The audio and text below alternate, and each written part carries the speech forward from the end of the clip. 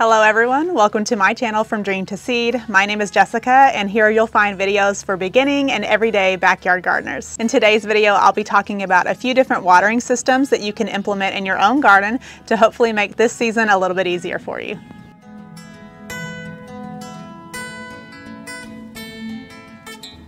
Welcome to this extremely beautiful, warm, sunny day, the first one we've had in weeks.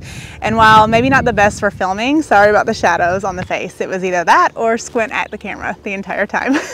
But a great day for gardening. So I want to know how you feel about watering your garden. I know for me, my garden philosophy is I want to do things correctly. I want to do things having good gardening technique, but I want to do them in the easiest way possible and the least amount of steps possible. So up until a few years ago, I was hand watering my garden, and that was because I wanted to water the garden correctly, and you want to practice bottom watering. So I was hand watering 11 raised beds, and it would take me sometimes upwards of 30 minutes to 40 minutes each morning in the summer. And that, I have 3 kids and we have jobs and sports and life, as I'm sure you do too. And it was becoming quite a burden. And I never want gardening to become a burden or something that I feel like I have to do. It's something that I love to do and I want to enjoy. So comment below if you feel like watering is something that can sometimes feel like a burden to you. I know I can't be the only one. It's probably one of my least favorite things about gardening. But a few years ago, I installed soaker hoses in my garden and emitter hoses in some of my other beds, and they have been so great in alleviating so many of the problems I was having with watering. Because it wasn't just a time issue. It was, we love to travel in the summer and go on vacations, and I was always stressed about how my garden was going to be watered, or if I needed to ask neighbors to come in and help me, and if they were going to be able to do it correctly. I didn't want to put sprinklers in my garden and have that overhead watering, which can be really detrimental to your plants.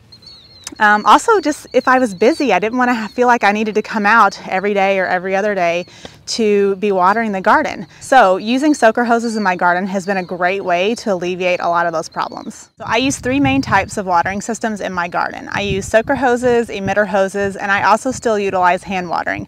Now I have made a video about how to properly water your garden, and in that video I go over how much water your garden needs per week and how to properly hand water your plants. So if you don't want to fool with soaker hoses or you just aren't quite ready to take that leap and you want to just continue to hand water your garden, I suggest to watch that video. It gives a lot of great tips on how to properly do that, and I'll link that below. So the first type of watering system I'm going to talk about is soaker hoses. I love soaker hoses, and I use these mostly in my garden, and that's for a couple of reasons. One is soaker hoses are great if you are trying to water plants that are very close together. So in my vegetable gardens, I practice high intensity gardening, which means I am planting those plants as close together as I can without causing harm to the plants, but I'm also interplanting different kinds of plants to utilize space so that I can grow as much as possible in my garden. And so the great thing about soaker hoses is they're kind of water permeable, and instead of emitter hoses where you have holes every 9 to 18 inches, a soaker hose will kind of seep water out through the entire length of the hose, which is great for high intensity gardening. I don't have to worry about only certain plants getting water like I do with emitter hoses. With a soaker hose, it's going to water the entire length of that hose. There are a few downsides to soaker hoses though. The spread of water, meaning how far it will water on either side of the hose, is only a few inches. So if these aren't really close to your plants, you may not quite get the water that you need. So I make sure that when I'm planting, I am planting fairly close to these soaker hoses, not right up against them, but within a few inches, so that the spread of water is getting to those plants. So another definite pro to soaker hoses is that they're really easy to cut and repair. A downside is, though, they can split really easily. So I have had to make repairs on several of these hoses, and I'll show you how I did that in just a few. But if the water pressure is too high, it can definitely cause leaks or even splits inside the hose. Also, because these aren't as thick as emitter hoses, the emitter hoses are made of that really heavy plastic, and you only have holes every so often.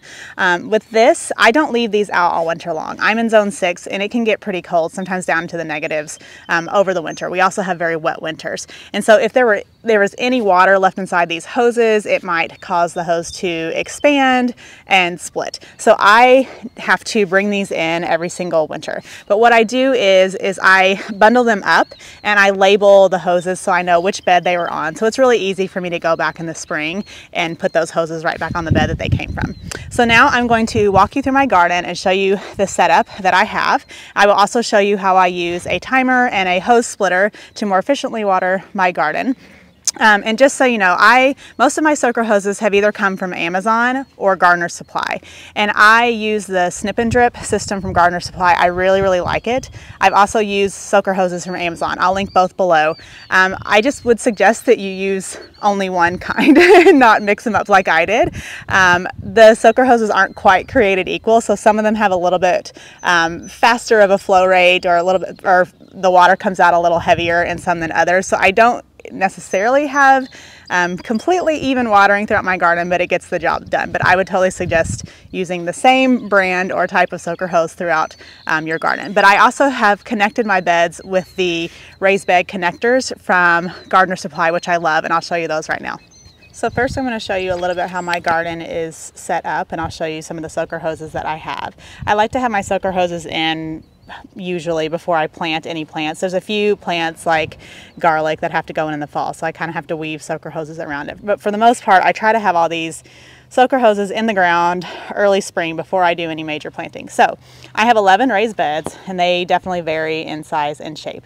But I have 2 beds in each what I call zones connected together. So I only have one bed here that isn't connected to another bed. So I have garden zone 1, 2 connected here, 3, 4 in the back, 5, and 6. So 2 beds connected together. And I can't run one continuous soaker hose throughout the garden, although that would be easier to just water everything at once. Unfortunately, when you have soaker hoses that get too long, then you're going to lose water pressure at the end. So I want nice even pressure throughout my soaker hoses. So I have found that I can connect about 2 beds together and maintain that water pressure throughout watering. So in each bed, I try to create kind of like an S-curve with the soaker hoses. And my beds are about 3 feet wide. They vary, like I said.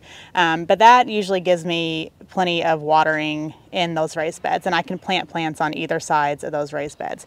Now, in some of them, just depending on the shapes of the beds, I have to kind of do a little bit different of a configuration. So in this bed, for instance, I'm not quite done. I ran out of an end cap and I ran out of landscaping pins. So I still am working on a few of these beds, but for the most part, they're ready to go. So I wanted to show you how easy it is to change up the configuration or repair these hoses. So for example, last year I had potatoes in this bed, so I only had these 2 lines. I didn't have the center line because I had much bigger plants, but I'm trying to get at least 3 rows or columns, I guess, of soaker hoses in each bed.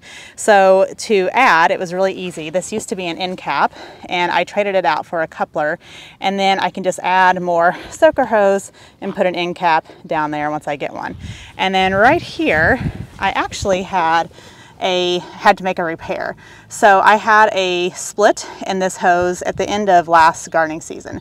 So all I had to do was sort of snip out the damaged part, and then I just added this coupler here to kind of take out that damaged part. So that was a super easy fix. So like I said, soaker hoses are pretty easy to repair. And here's an example of what I do if I've had to plant some plants before I laid my soaker hoses. So this is my potato bed, and you can see I have trenches, and I don't want to dig the trenches with the soaker hose in the way. So what I do for potatoes, and I have 3 potatoes planted in each hill.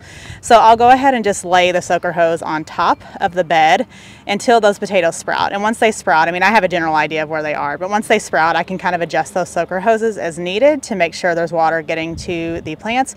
And then I will actually not completely bury, but I'll push those soaker hoses down into the hills a little bit more to make sure I'm getting water to the roots. So I had this water spigot installed a few years ago, and it's been great to have water so close to the garden. It's too early for me to turn it on, so I can't show you the soaker hoses in action, but I will be turning this on in a few weeks once the temperatures warm up a little bit. I do need to get an elbow here. I know this angle is super awkward and kind of puts pressure on this spigot. So I will be getting an elbow so I can drop this timer down a little bit. But I have a timer here and a hose splitter here. So this is an Orbit timer. I really, really like it, and I'll link it below. It has some great features on it. It has some really specific ways that you can set the hose to go off. So I usually set my hose to go off once a day. And because I have the splitter here, I can water 2 zones a day, which means I'm watering up to 4 beds a day. And I usually set the timer to go off every day, maybe every other day, and I will move the hoses to water different zones. So most of my garden beds are getting watered once, maybe twice a week, depending on what's planted and how hot the weather is and if we've had rain. And speaking of rain, this timer has a rain delay on it, which I love. So we get rain fairly often in my area. So you can set the timer to delay 24, 48, 36, however many hours you want in 12-hour increments to, I think it's 12 hour, yeah, 12-hour increments to delay, so that if you've had rain, you're not overwatering the garden. And like I said, here I have a hose splitter, and I will have 2 hoses that come off of that, and I'll show you how I connect the hoses to each of my raised beds. So here's the hose connection that I have at the beginning of each of my garden zones. So I have this 90-degree bend here, and again, this is the snip and drip system, raised bed system from Gardener Supply. So at the beginning of each zone, I have a quick connect. Let's see if I can do this one-handed. Yeah, much easier to do two-handed, but it's much better than having to screw on the end of a hose. So these are just a quick connect that you just snap right on. And here's how I connect the beds using that same system. So you have 4 90-degree bends that connect to raised beds. And normally you can have this pretty flat and tight against the ground using landscape pins. I keep mine a little bit loose because we have to be able to get the weed eater in between. But this allows me to connect 2 raised beds with that quick connect system on either end. And so I can water 2 raised beds at once. Move into the shade. So the second type of watering system that I use are emitter hoses. And the difference between soaker hoses and emitter hoses are soaker hoses are going to have water sort of seeping out the entire length of that hose. So like I said, they're great for plants that are spaced closer together.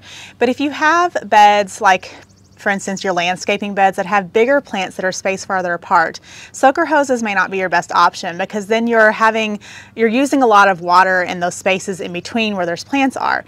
And also, those plants are bigger. They're going to need more water than maybe those soaker hoses can give you. So that's where emitter hoses are a great option to use.